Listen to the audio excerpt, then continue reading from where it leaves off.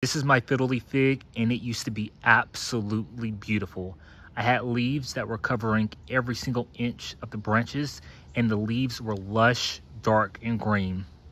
Recently, we did some renovations in our house, and because of those renovations, and because those renovations were over winter, I really had no place to put my Fiddle Leaf Fig, so it went into the bathroom where it didn't really get the care that it needed. This is what my Fiddle Leaf Fig used to look like. Before initiating any task, deciding on your steps and the ultimate goal are a must. In this case, your purpose is to transform the weak, pencil-thin and tilted Fiddle Leaf Fig tree stem into a thick and strong trunk that can easily hold all its branches and maintain an efficient transport system. And here's what my Fiddle Leaf Fig looks like now. As you can see, nothing.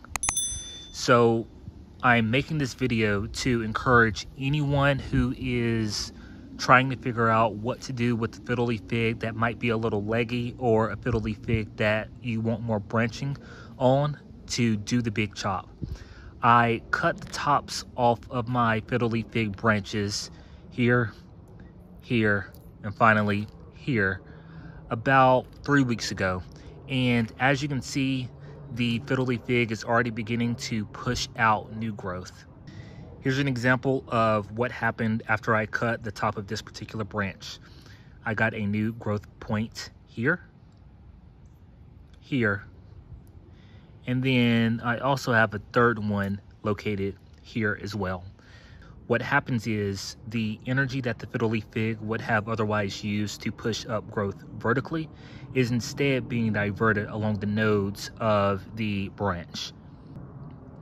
Here's the second branch. As you can see, I have a growth point that is located here, as well as here. And then I also have other growth points that exist all down the stem of, or excuse me, all down the branch of this particular Fiddle Leaf Fig.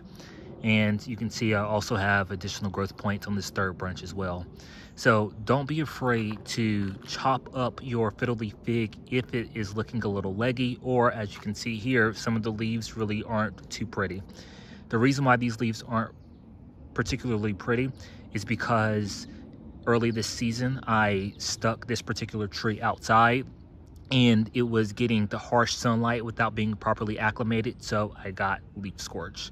I'm not too worried about this leaf scorch because of the fact that I chopped my Fiddle Leaf Fig up, so I'm going to get new branches that's really going to fill in all of this space, and it's going to look absolutely beautiful. Before you do the big chop, there are a couple of things that I would recommend that you do beforehand, just to make sure that you have the ultimate success. And I'm defining the ultimate success as getting multiple growth points on each branch. That way you can have a nice, beautiful, full tree. The first thing that you want to make sure that you do is you want to make sure that you do this chop during the growing season. Don't do this when your tree is dormant. You want to do it when it's actively trying to push out new growth.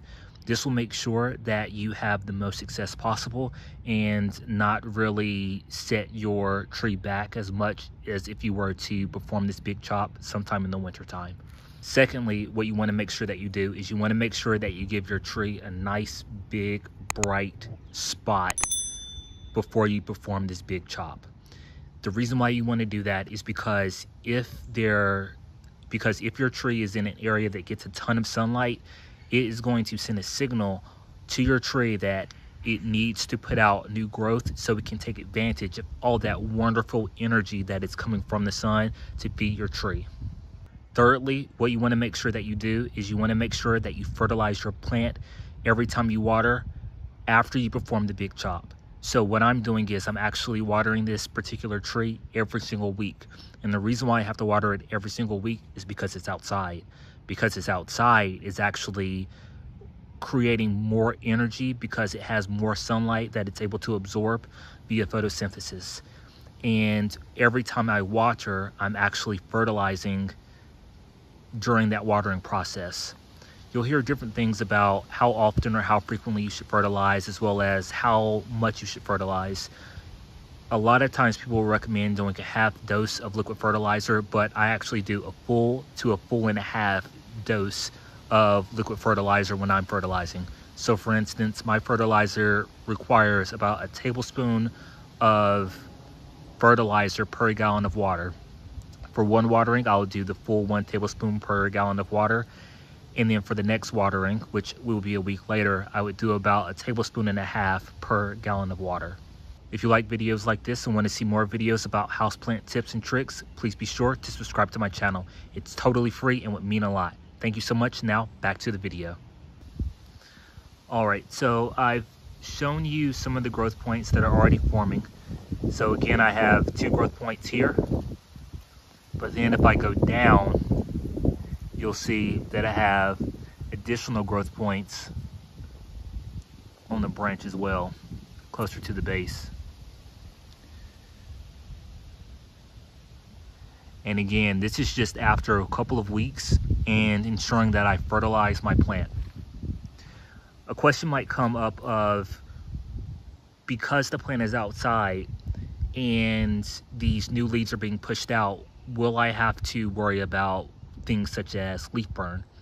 You're not going to have to worry about your leaves really scorching like this leaf here, unfortunately, because your leaves are already going to be acclimated to the intense rays of the sun.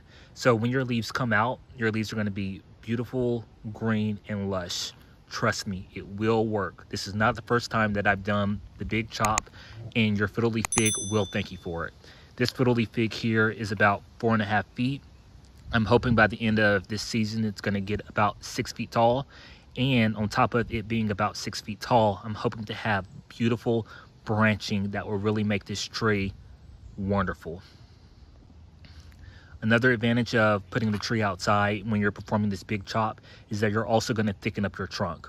A lot of times you're going to see people who have Fiddle Leaf Figs that are very leggy on the trunk, or they are staked, and that is not really beneficial to the health of the tree.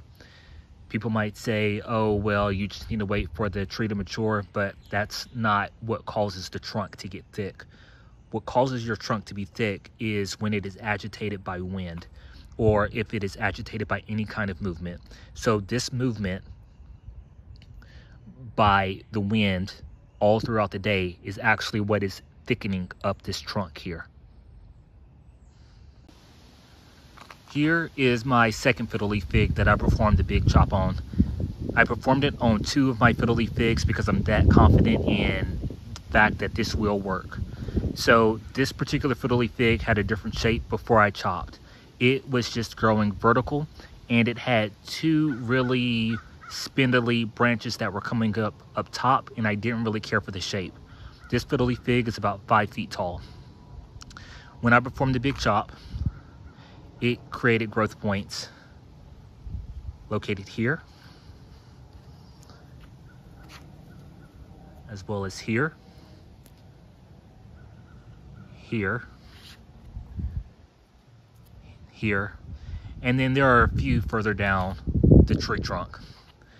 Now, obviously, I'm going to have to make some decisions about what I want the shape of this tree to look like, and based on that, will determine what branching or branches I decided to remove and what branches I decide to keep. So really what it comes down to is, don't be afraid to chop up your tree. They're very resilient. People say that Fiddle Leaf Figs are very finicky, and that might be true, but they will also reward you if you just go ahead and perform some kind of chop on them. Thank you so much for watching this video. I hope you enjoyed it. If you did, please be sure to give it a thumbs up, and I'll see you on the next video.